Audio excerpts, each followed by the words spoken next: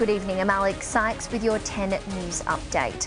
We've seen a big increase in COVID cases in the ACT with almost 840 new infections recorded. That's 180 more than yesterday, though there has been a drop in hospitalisations. There's 37 people in hospital, 2 in the ICU, 1 requiring ventilation.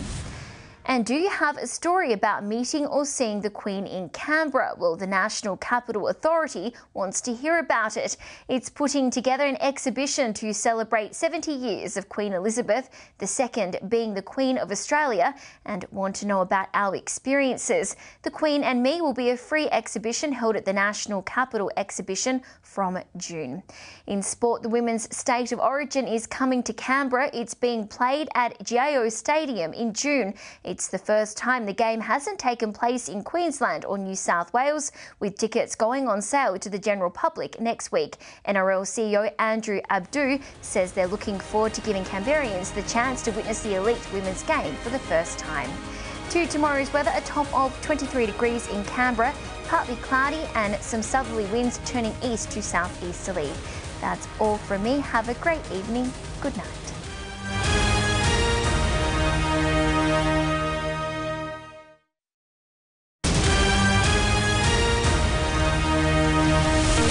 Good evening, I'm Alex Sykes with your local 10 News Update.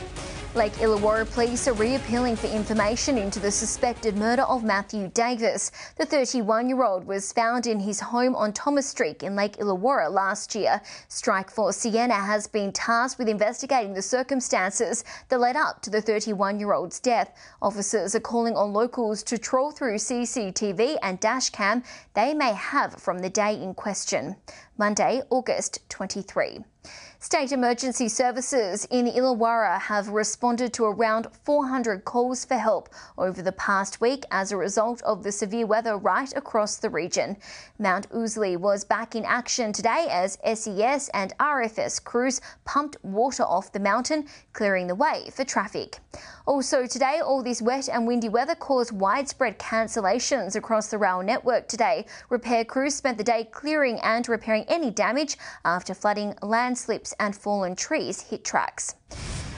999 new COVID cases were recorded in the Illawarra region in the latest reporting period. Thankfully, no new deaths. Taking a look at tomorrow's weather map, partly cloudy in Wollongong, temperatures between 15 and 21 degrees. Nara, partly cloudy and 22.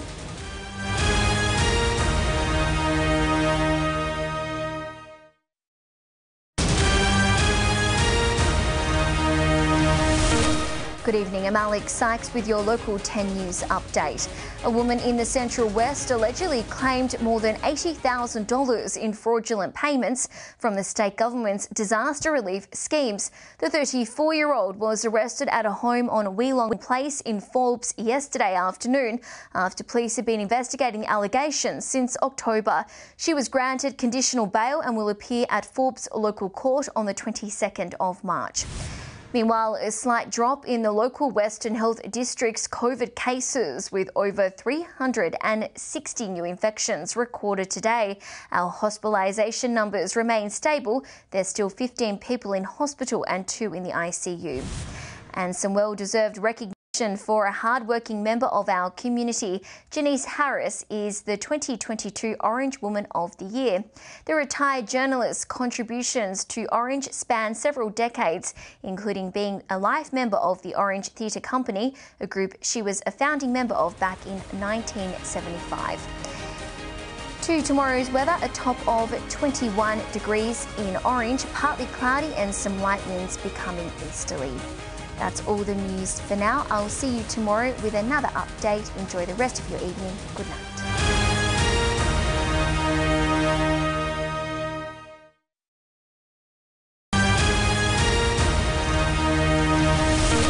Good evening, I'm Alex Sykes with your local 10 News Update. An investigation is underway by police following a crash that left a motorcyclist in hospital with a broken leg. The 23-year-old rider collided with a car along Kooringal Road at around 9 p.m. on Tuesday night, the impact throwing the young man onto the roadway. The warning of Japanese encephalitis remains in place across the Riverina following the death of a man from northern Victoria. The advice remains to avoid mozzie bites where possible.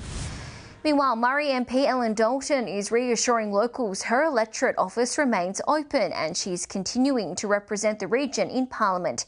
It comes after she resigned from the Shooters, Fishers and Farmers Party, deciding to continue as an independent. And the pump track at Wagga's multi-sport cycling complex is closed until next Tuesday as the tracks undergo some maintenance. Temporary fencing will be in place until the work has been completed.